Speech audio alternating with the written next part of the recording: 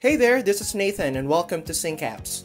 Today let's talk about how field mapping works and how to map new fields inside your integration.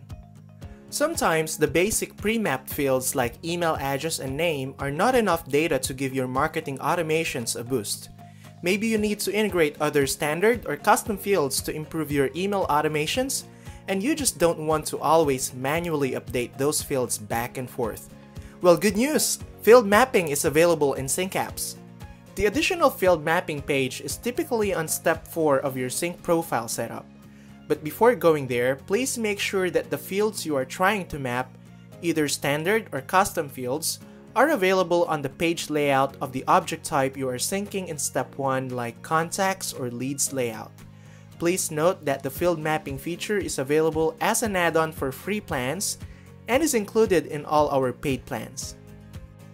So when ready, we can head to the field mapping section where we can map the fields from software A to software B, or even vice versa. Once you're there, simply select the desired fields to be mapped, then choose the mapping direction. If the fields you want to map are not on the drop-down selections, tap the Refresh Fields button and check again.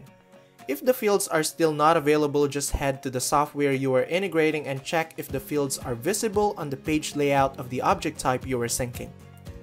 There are also some instances that it won't appear, as it depends if the field is supported by the API. So once the fields are selected, just tap the Add Mapping button and you can now proceed to map the other fields you want, or tap the Save button if you're finished. Finally, make sure to tap the Reset Sync Process button to apply the new field mapping you have set up. Field mapping might be tricky for some software, so let me give you some notes for some of these top integrations. If you're using Constant Contact integration with SyncApps, we now have 25 custom fields available as version 3 of the Constant Contact API is out.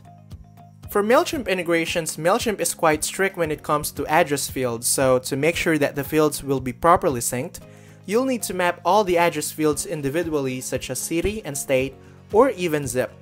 You can either use address or, even better, text type fields for your MailChimp merge tags. Check out MailChimp's robust Help Center for deeper insights on this topic. For NetSuite integrations, the fields available in Step 4 may vary on the selected Save Searches in Step 1 of the Sync profile.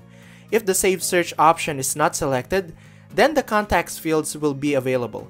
If you're mapping multi-select or pick list fields, make sure that you have also set up a multi-select pick list field in MailChimp or a drop-down field with the exact field values to prevent errors. Dynamics 365 field mapping is usually straightforward with both standard and custom fields, so do reach out to us if you have encountered any issues. Lastly, for Salesforce field mapping, the fields available depend on the type of record you are syncing.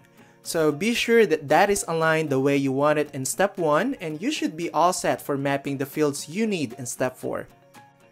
Well, if in case you need some assistance with field mapping, feel free to reach out anytime 24/7 to our support team at support@cazoomi.com or book a call with our experts at cazoomi.com/services.